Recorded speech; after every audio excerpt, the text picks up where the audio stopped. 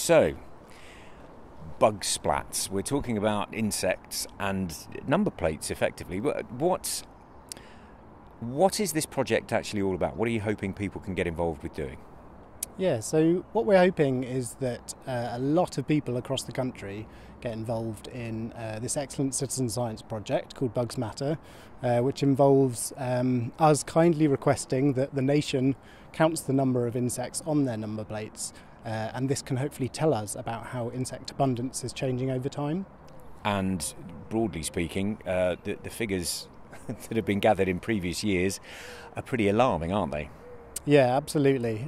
So we're comparing our data, which has started in 2021 and has run in subsequent years, with a reference year that was undertaken by the RSPB in 2004. So we're looking at almost sort of a 20-year period. And compared to 2023, yeah, we're seeing about 78% decline in the number of insects splatted on number plates. So it's a big figure. It's really concerning. I mean, that is a huge drop-off, isn't it? 80% less, very nearly, is almost off the charts. So what's that being put down to? Is it just the cars? Have we killed so many insects with the cars? Is that what's gone on? So there's a wide range of drivers of insect decline, and they're fairly common ones that we all know for other biodiversity as well. So the big ones are land use change, the huge change in the types of land cover that we've got now compared to 1,000 years ago or 300 years ago. Pollution obviously is quite a key one for insects that have their some life cycles within aquatic water bodies. So nitrates running off farmland, herbicides, pesticides, they can all affect insects quite severely.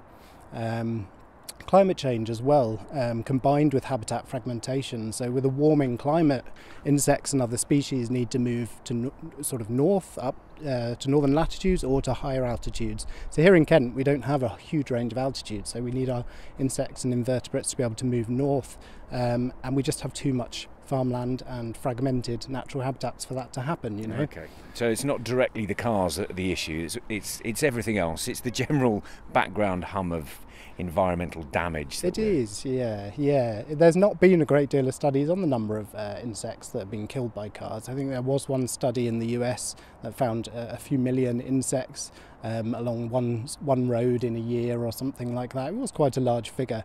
But you've got to think, when you compare that to all the known drivers of insect decline and other biodiversity decline, they're going to be stronger factors. And you were just saying there that you get these geographical variations. I mean, how many do we get in Kent?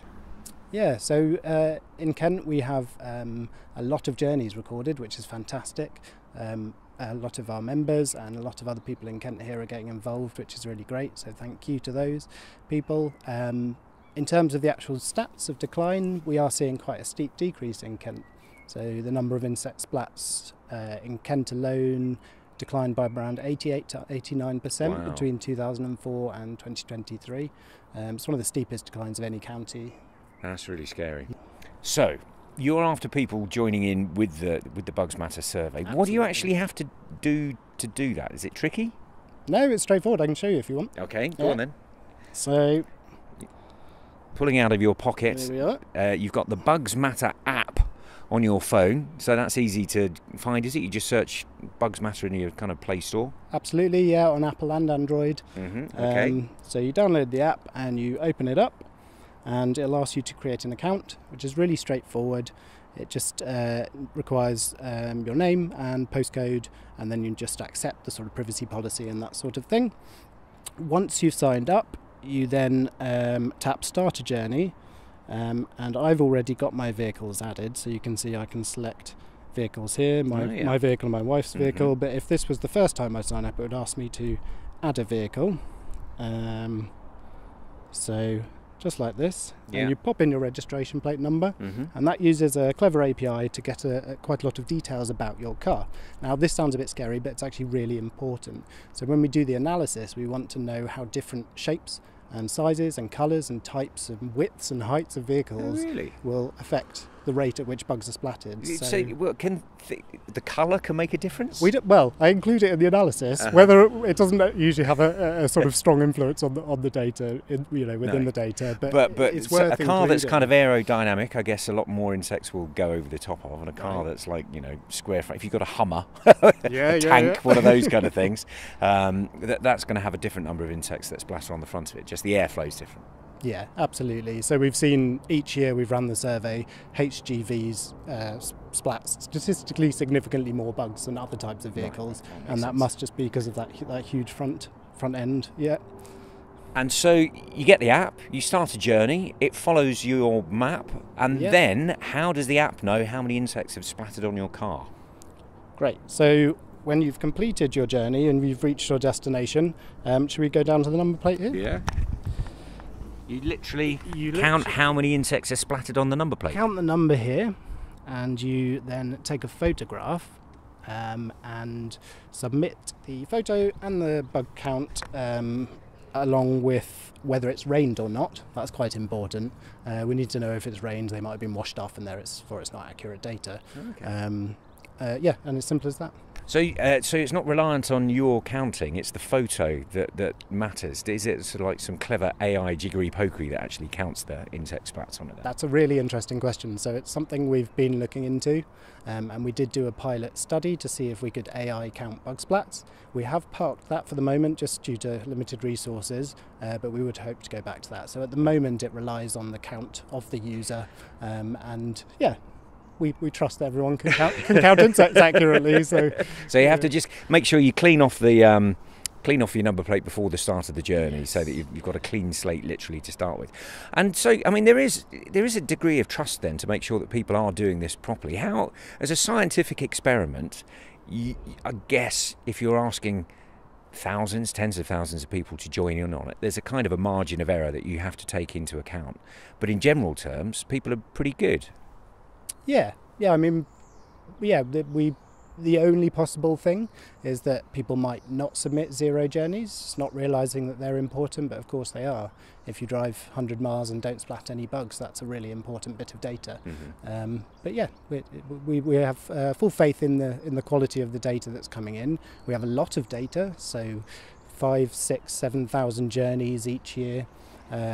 Covering sort of over 120,000 miles of journeys all across the UK, Scotland, Northern Ireland, right down to Cornwall and all over. So you see some geographical differences up and down the country? Yeah, so we've tended to see more insect splats in the north, so in Scotland and the north of England, than we do down in the south and the southeast. Oh, okay, that's interesting. Which could be due to the larger areas of agriculture and farmland down here, possibly. And as a sort of broad thought, why does it matter? Why should people get involved in this study? Yeah, so I think what's really nice about Bugs Matter is it's really obvious how the data you're collecting is useful. You count the number of insects on your number plate, and if you do it for a few years and throughout the survey season, you might even notice yourself some different trends happening. If you do drive lots of country lanes, you might splat more bugs than if you do a motorway journey. And I think it's sort of that sort of obvious link between the data you're collecting and how it's useful that's really quite unique with Bugs Matter. And of course it's super easy. It's a couple of minutes before you get in your car, a couple of minutes at the end, and obviously we want to limit the amount of journeys we're making, but a lot of us have to drive places. So if you do this, it just makes it that little bit more worth making that journey, I think. So from a personal perspective, why is it important to you how many insects we have flying around? Yeah, so I'm passionate about the environment and conservation, and I'm kind of lucky to have been from a very young age. So I used to volunteer with the RSPB and other wildlife trusts when I was sort of 14, and have carried on working in conservation now till my mid-30s. So it means a great deal to me that we have invertebrates, because they underpin ecosystems, mm-hmm. They underpin nature. Without them we lose a lot of ecosystem services that we need, of course, pollination, decomposition, and all those key things that we benefit from. But But there's so many so many other animals, including insects, that feed on insects and invertebrates, that they're just so key to the whole ecosystem structure. I would hate to think what would happen without invertebrates, or with a very small number of them. The whole thing would fall apart. I think it would. Yeah, it would be quite an unpleasant situation. Yeah. So the Bugs Matter project, when's it running until? Can people, or is it just ongoing forever? It's ongoing forever, yeah. The longer we collect data and the more data we collect each year, the more useful it is. It would be great if we could partner and hear from companies that have large fleets of vehicles, lots of drivers that are making lots of journeys every day, and that would really boost the amount of data we have. And yeah, of course, we want this to carry on as long as we need to then start to understand if the data can really tell us about the background rates of insect decline. If we only run it for a few years, it could be weird stochastic factors in those years affecting what we're seeing. Well, that's a good word, stochastic. What does that mean? Unexpected, unknown,